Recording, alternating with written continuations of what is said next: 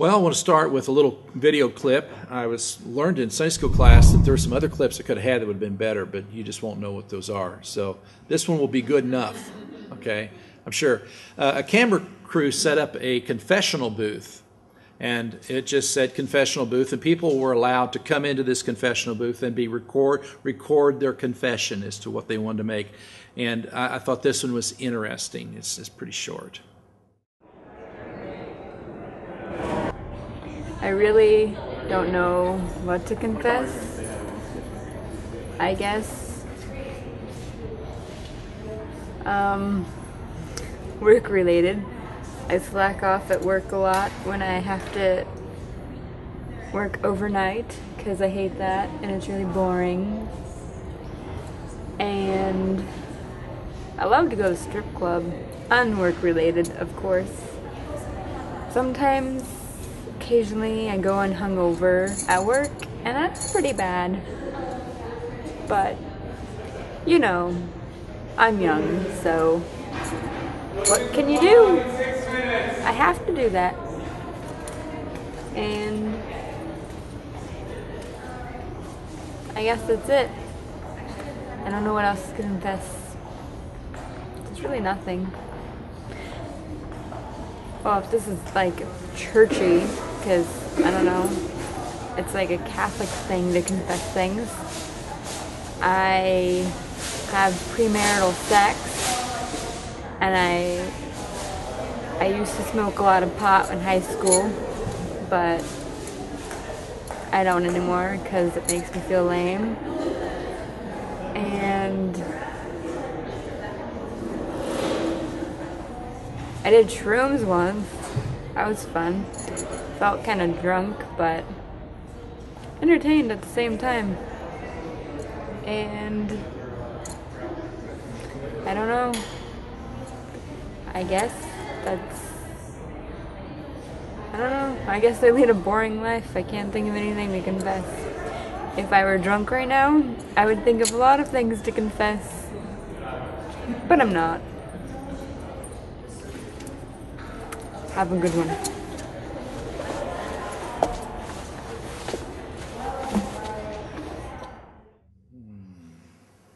Wow. Pretty boring life, right? It's like, you know, she's doing this like to this unknown God. It's just this camera that she's confessing to and don't really have much, you know, some shrooms, drunk, strip clubs. You know, there's really nothing wrong with my life. Well, this is the last of our series of one another statements which were made by Jesus and the apostles to the church to instruct us as to how to be a community. You know, he said these one another's. And since this is the last in the series, I want to make sure that you hear a point about something which has really kind of been a soapbox of mine recently. And just in case you missed it, this is my last chance here. So, you know, just bear with me for a short soapbox rant. The point is that God says some very specific things to the church, to his followers, and to those who are in covenant with him. And we shouldn't expect people who are not followers of Jesus Christ and not in the church to abide by those commandments because they just weren't given to them. And, you know, this is a soapbox I keep preaching to myself because I always have these high expectations of everybody in the world is supposed to treat me with such kindness and generosity and compassion. And yet, why would they care about these commandments when they are not even trying to follow this God? And the church, I think we need to remember this at time and kind of put our judgment sheets away because, you know, it's like, here's the 10 Commandments and here's the Sermon on the Mount and the world's supposed to be doing this. Well, the world's not going to do that. But the church is supposed to. See, there's a big difference there. And, you know, these one another's of love one another, accept one another, and serve one another, encourage one another, and forgive one another. And today it's confess to one another. They're for us. They're not for the world. This is about, these are our commandments. And so, you know, that's just kind of my soapbox that I've been on for a while, is that, and trying to preach this to myself too, is that when somebody who, you know, doesn't know the Lord is mean or angry or whatever, I shouldn't be that disappointed or shocked. Because, these are our commandments. It's not them. End of rant. Well, today we come to our confess your sins to one another, and I know you're probably already turning me off. This is an awkward topic, and I know that I'm kind of teaching uphill because Protestants in America, we naturally believe that our sin is our sin and it's nobody else's business and nobody ever needs to hear about it. This is private stuff. And so when someone says, confess your sins one to another, well, probably going to get a little defensive on this, and that's why we don't allow you to talk back while I'm talking, is so, get this out. So what I want to do is start by considering first our sin to God and what that means, and then we'll look at confessing our sins to one another. So let's start with a scripture that we probably all have heard quite a bit. 1 John 5:5-10. And he says, "This is the message we have heard from him and announced to you, that God is light, and in him there is no darkness at all. If we say that we have fellowship with him and yet walk in the darkness, we lie and we do not practice the truth. But if we walk in the light as he himself is in the light, we have fellowship with one another. And the blood of Jesus, his Son, cleanses us from all sin. If we say that we have no sin, we are deceiving ourselves and the truth is not in us. If we confess our sins, he is faithful and righteous to forgive us our sins and to cleanse us of all unrighteousness. If we say that we have not sinned, we make him a liar, and his word is not in us." Now, it's a well-known passage. You might even have memorized verse 9. If we confess our sins, he's faithful and righteous. John uses light and darkness to stand for, the light is for walking with Christ and the darkness is for walking in the world. And, the darkness, which is sin, is disobedience to God. And he says that if we pretend that we have no sin, that we're liars, for we have sinned. But right there in that word that sounds a little hard, we have the assurance that if we confess our sin, that he's faithful, he's just, he's righteous to cleanse us of all unrighteousness. And that sounds rather personal. But I want us to look at verse 7 because this stood out to me this time as I was going through this passage of Scripture. Verse 7 says that if we walk in the light as he himself is in the light, we have fellowship with one another, and the blood of Jesus, his Son, cleanses us from all sin. So there we have the fellowship with one another, as we've been talking about community so much. And the reality of living in forgiveness as we confess our sins to God has not just implications for us personally, but it has implications for others who are in fellowship with us and the community and fellowship with one another. And we really can't have fellowship with other Christians to be in community with them when we are in the darkness. But when we're practicing confession of our sin to God, then it improves our community. And I don't think that's something that we think about much. We think about my sin, and it's just between me and God. But really, there's always somebody else involved, especially when you're in a Christian community. And we remember that nothing is hidden here. Hebrews 4:12-13 says, "The word of God is living and active, sharper than any two-edged sword, and piercing as far as the division of soul and spirit, of both joints and marrow, and able to judge the thoughts and the intentions of the heart. And there is no creature hidden from his sight, but all things are open and laid bare to the eyes of him with whom we have to do." So, the point is that we can't hide from God. He sees into us. He doesn't just see us, he sees into us. He knows our thoughts and what we intend and the things that we hide, and nothing is hidden from him. So, we can't hide in the darkness because he sees into us. But man, we try. If you're like me, I try to hide in the darkness. It's like when we really have a good run of sin going, excuse me here, but like we're just mad maybe for a week, or maybe we're worrying over things for a while. We're just into it, just really, a good worry going on, or maybe we're scheming something or wanting something that somebody else has got. Or maybe it's that old persistent sin that shows back up again. We go, oh man, I've been missing you. You know, you can come on back in because, you know, you're very familiar to me. When you're on a bender, when you're on a sin bender, I think I covered enough to get us all in there, then the last person that you really want to see is someone that's really living in the light. Because when you're around them, it's like your darkness just shows up. You know, you just know what it feels like. It's like their light kind of exposes my darkness, so we try to hide.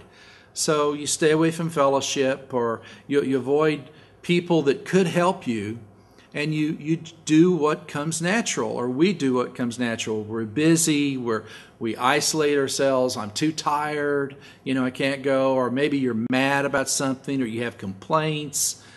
But that's the last place that you need to be, right?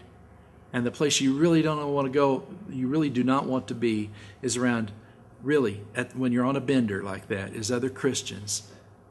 Am I right there? I mean, I'm just dreaming this up. Is this just me? Is this just what I do? You're all looking at me with blank faces like, yeah, Don, you know.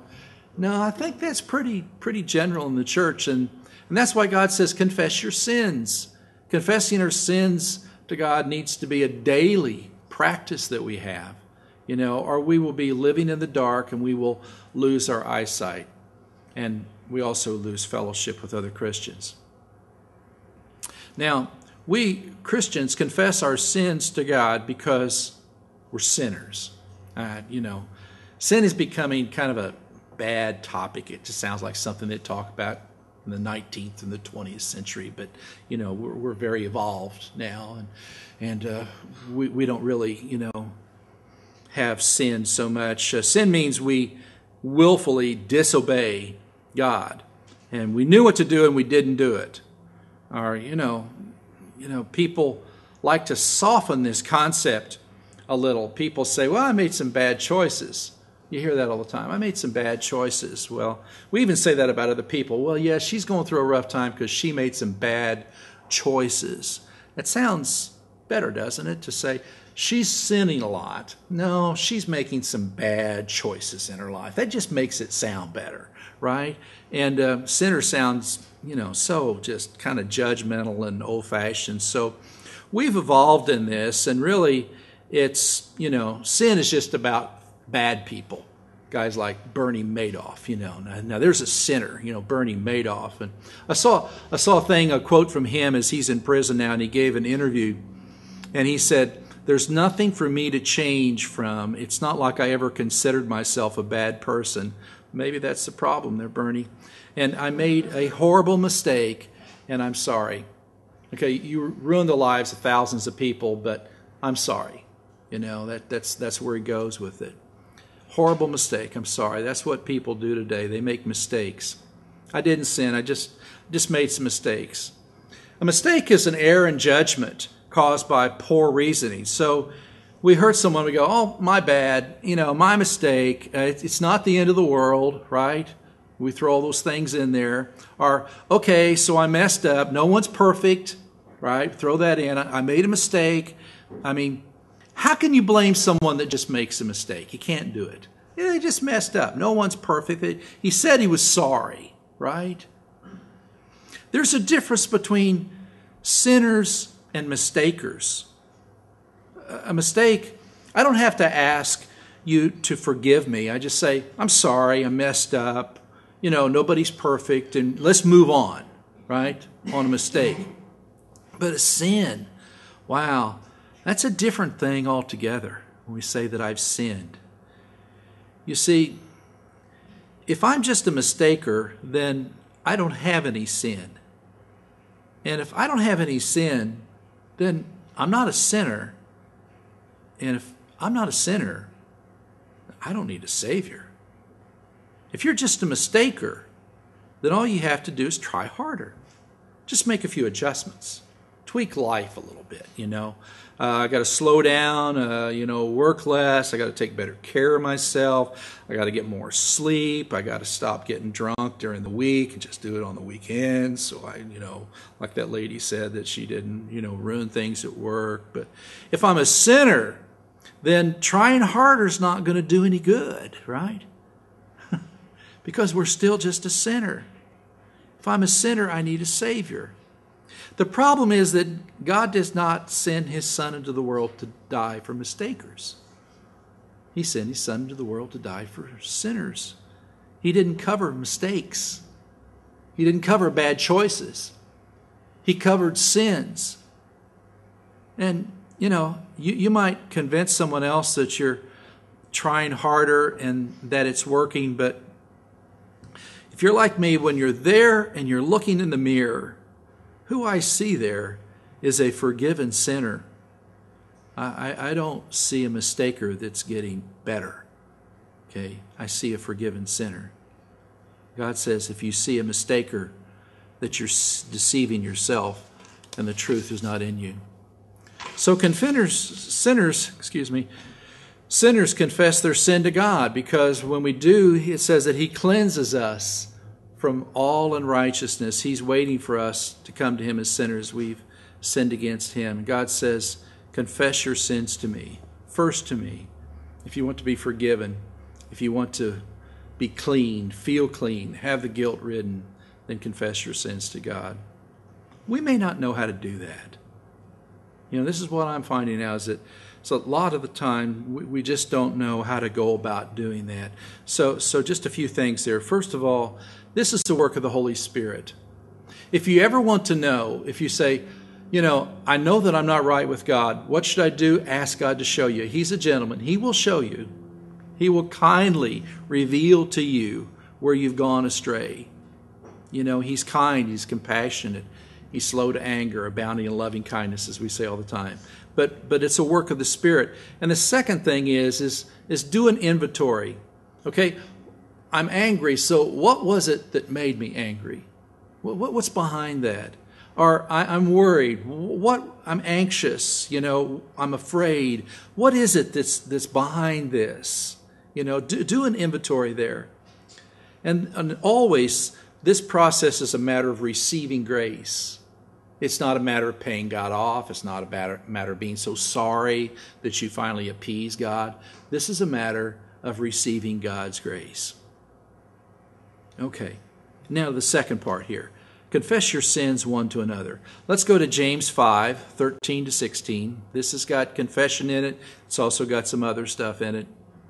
It says, is anyone among you suffering? Then he must pray. Is anyone cheerful? He is to sing praises. Is anyone among you sick?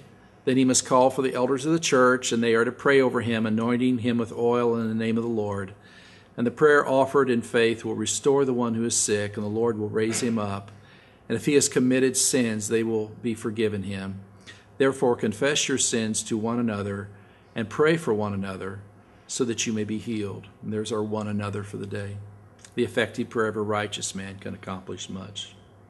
Confess your sins one to another. Now, before we go any further into this part of it, of confessing our sins to each other, I want you to envision a group of people where you feel completely at home. You don't have to hide anything.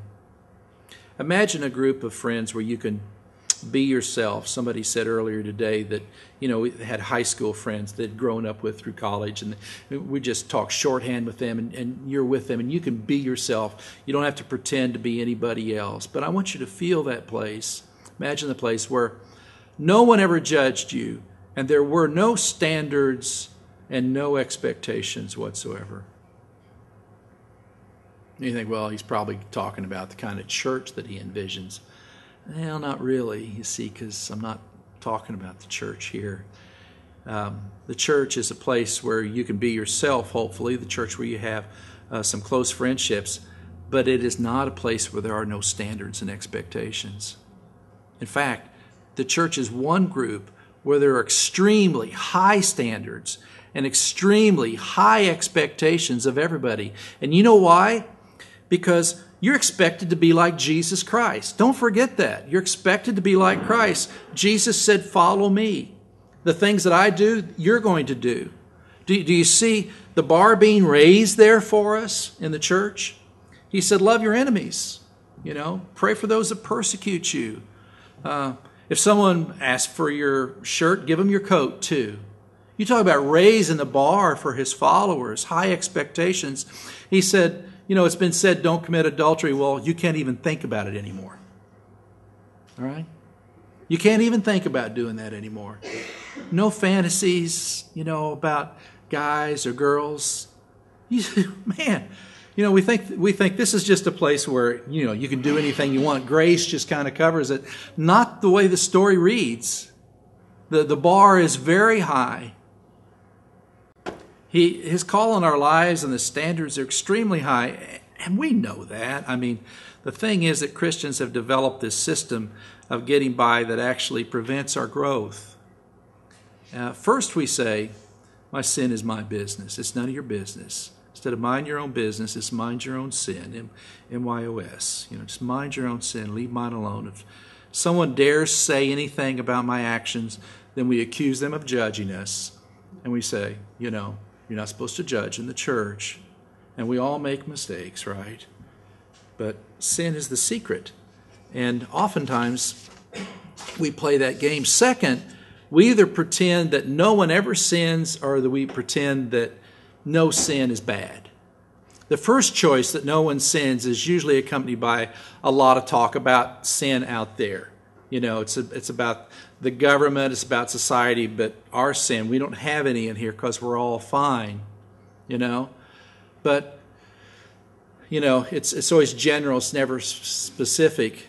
But, the second group says that everybody sins, so it doesn't make any difference. So don't worry about it because you're no worse off than anyone else. And they're going to love to defend your right to sin.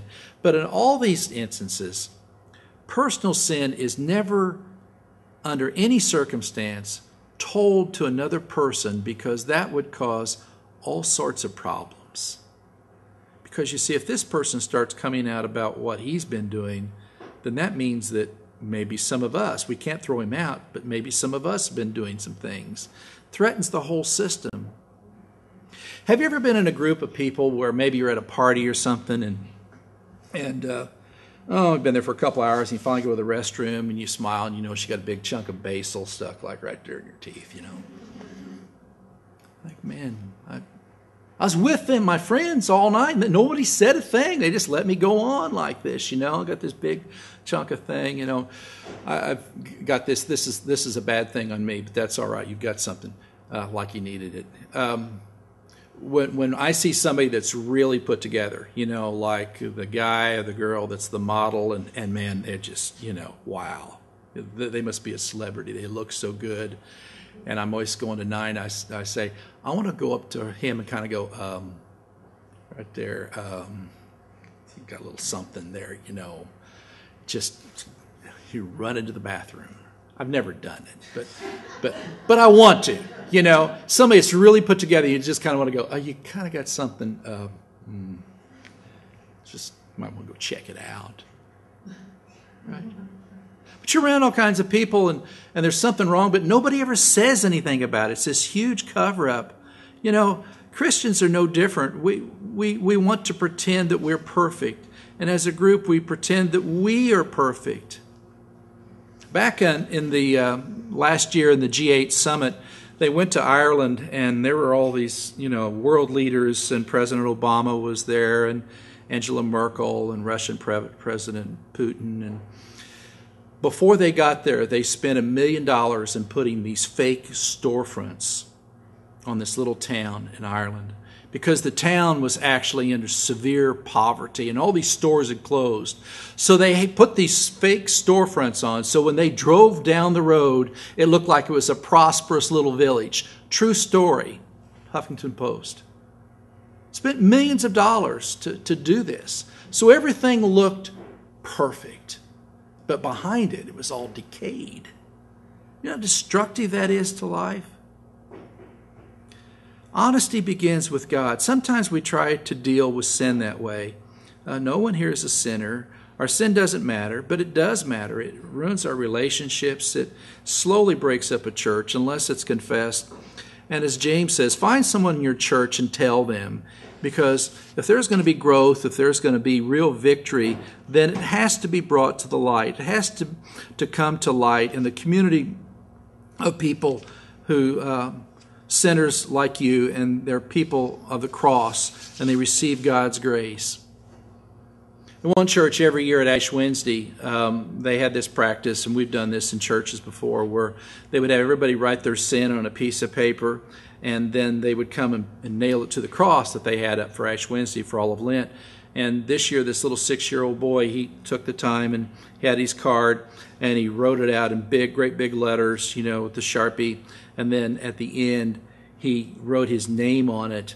And instead of folding it like everybody else had, he left it open, and his parents said, you're going to want to, why'd you put your name on there? You don't need your name on there. And you're going to want to fold that over. People are going to know who you are. And what he wrote, he said, God, I'm sorry because I lie. Then he went and he just stuck it to the cross, and there was his name there on the bottom. God, I'm sorry that I lie. And everybody could see it, and his parents said, why did you do that? He said, I wrote my name on it because I want everyone to see it. Because if they know it was me, then maybe they can help me stop. Oh, what a childish thing, how true that is. Bring it into the light. Now, how do we go about doing this in a practical way? Well, how do we confess to one another? Well, it doesn't mean that we just all stand up all the time and tell everybody everything. My gosh, no. That wouldn't heal anything, and we would hear some things that we really don't want to hear, right? It takes a rather strong person to hear somebody else's failings. It really does. But like all things that are important and have potential for real change and growth, there needs to be some wisdom and there needs to be some discernment here. So I just thought of some risks. I put them down there in the bulletin. The risk is that you're going to be embarrassed. Lord help you if you're never embarrassed by your sin. We should always be embarrassed by our sin, right? If you're not embarrassed by your sin, then you're really gone a long ways away. So it's going to be embarrassing. Just accept that to begin with. The second thing is the risk is it does make you vulnerable. You're telling somebody else. Not that it's any great secret, but now you're putting specific things to it. And the third risk that I think here is that you're going to see yourself differently. We all have a self-perception that is inaccurate. I've always said that for Myers-Briggs, to take the Myers-Briggs personality test, you ought to let the mate fill that out. Because, do you make decisions? Oh, yes, I always make decisions easily. And, the way that we see ourselves is never really accurate. So when we start telling someone else what we've done, you're going to change your own self-perception. That's not all bad. But there's some great benefits. And I just want to cover two here because we're limited by time. But the first one is you are now freed from isolation. Satan would have you keep things in the dark. If you can keep it in the dark, he can keep you there. And that's why sin has so much power, is because we try to conquer it alone. But when we tell someone, now that's not just me, but it's someone else. And if we believe Scripture that we're two or more gathered together, that he's in our midst, now there's three of us there, right? It's me, my friend, and Jesus that know this. And you've got a team of three people. So the first one is it frees you from isolation. And the second thing is that it's tangible. When you confess your sin to God, you never hear those words, or at least I don't. Maybe you guys hear more than I do, but I never actually hear the words, Don, you are forgiven. Maybe you hear that voice, but I don't hear that voice. But when you tell someone else, and you said, I've done this, and they say, you're forgiven, man, those are powerful words. Those words just mean so much to you, to free you, to give some tangible forgiveness. Now, how to do. Not everyone should be told, and not everything should be told. Okay? There's a burden, there's a responsibility to have someone else tell you what they've done. There really is, trust me there. And the second thing is I would choose a mature person. Mature, I don't mean old, but by mature, I mean spiritually mature. Someone who trusts in the cross. You don't choose someone that has the same problem. You don't need a counselor. That's not what this is. You need someone else that's going to look at you and say, I've heard what you said, and you're forgiven. God has forgiven you. Okay? They don't need to explain how to do life better. They don't need to counsel you.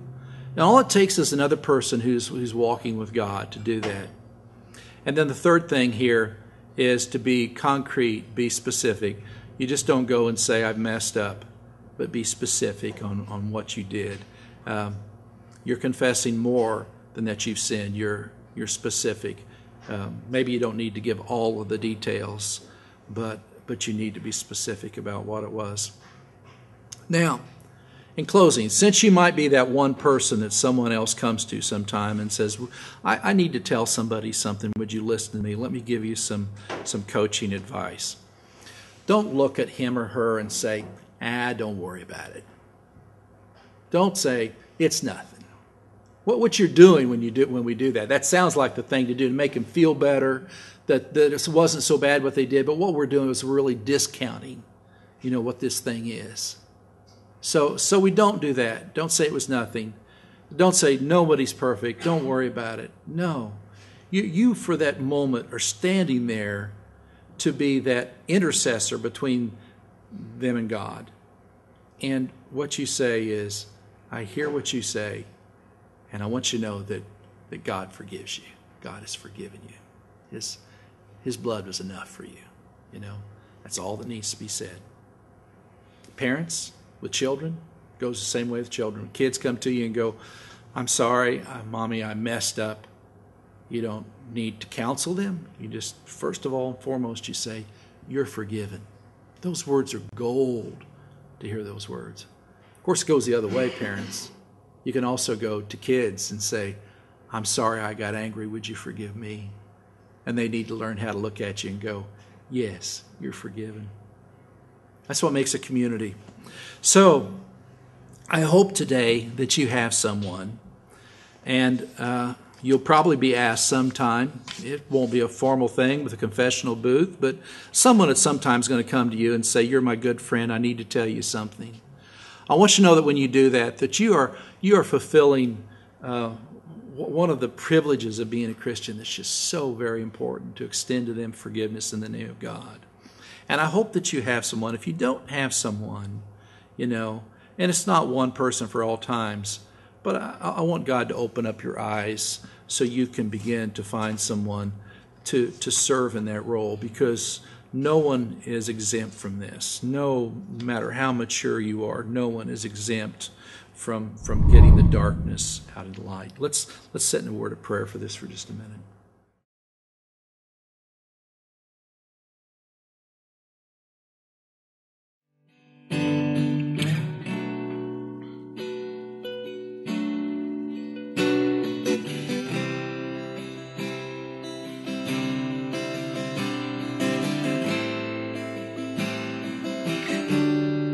And all who are thirsty,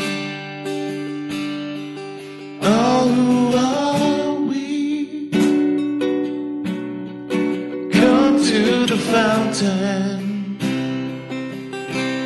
dip your heart in the streams of life, let the pain and the sorrow be washed away in the waves of His mercy, as deep cries out.